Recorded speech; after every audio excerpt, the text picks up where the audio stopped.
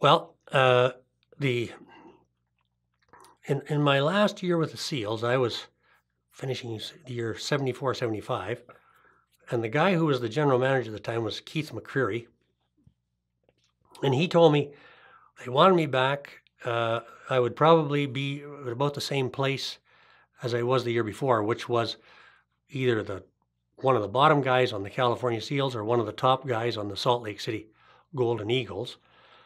Okay, fine. I was a little disappointed with that, but I was prepared to do it.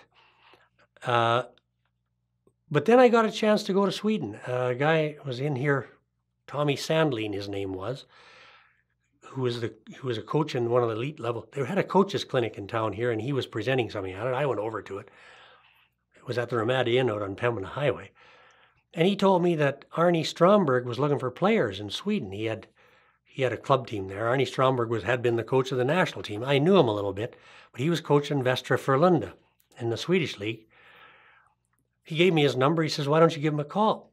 So I gave him a call, and he says, "Yeah, we would love to have you," he says, because they were afraid in the Elite Series they were going to be one of the bottom teams, and they didn't want to. You know how it works in Europe.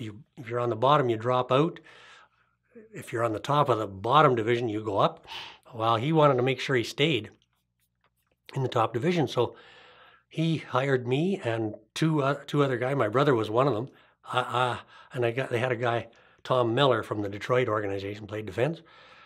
So I went over there for a year, and I really enjoyed it in Sweden. And I thought at the time when I go over there, I'll try to improve on a couple of things and hope I can get a chance to come back into pro hockey. But it turned out I didn't, because I was still on this grad program at Queen's University, and I had to make a commitment to either complete the degree or not complete it. And so I came back to Canada and became a full-time student. Well, I did. During that year, I was a full-time student. That 1 year I was working on my thesis, actually. The Winnipeg Jets of the World Hockey Association didn't have a farm team in those days. All the World Hockey Association clubs tended to carry 22, 23 guys.